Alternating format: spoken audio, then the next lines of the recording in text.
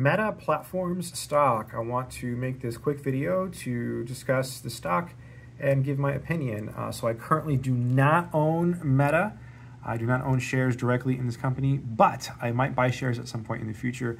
It is quite expensive when you look at the share price. You say, oh my God, right? $500 for one share of Meta.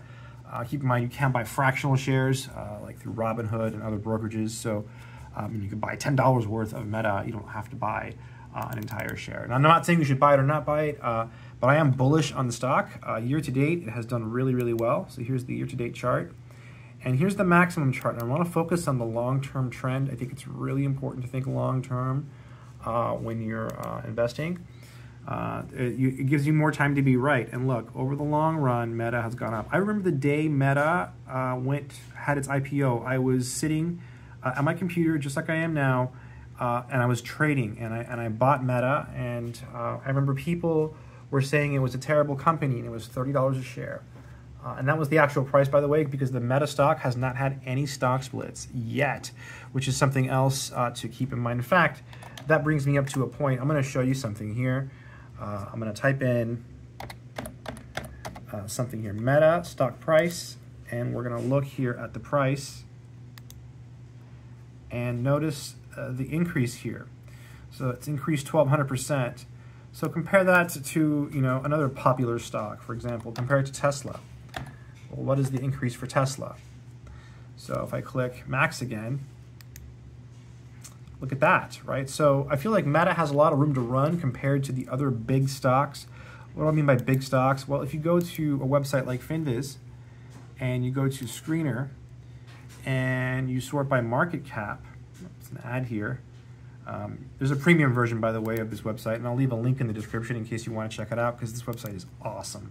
In any case, lots of good stuff for free. So go to market cap, boom, and then here you get the biggest companies in the world.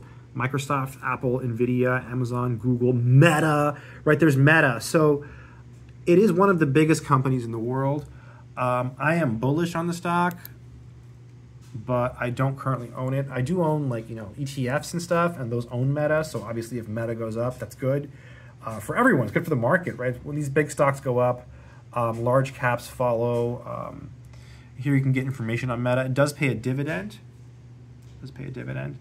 And so Meta owns a couple things. To my knowledge, correct me if I'm wrong. So they own Facebook. They own Instagram, they own WhatsApp. Those are some of the most popular websites in the world, right? So I think Meta is going to keep going up. I've seen it happen. Some people think that, oh, it's gone up too much.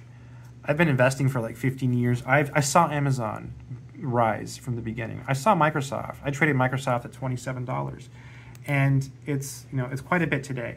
So I've seen stocks go up over the years, and I've seen them go down too during the recession. So anything can happen. In any case, make your own decisions and all that stuff. But I just wanted to give my opinion on the stock. That's what I think about Meta Platforms. But yeah, pretty cool stuff. Yeah, the more I talk about it, the more I want to buy a share. But I don't know. I might at some point in the future. Good stuff. Take care.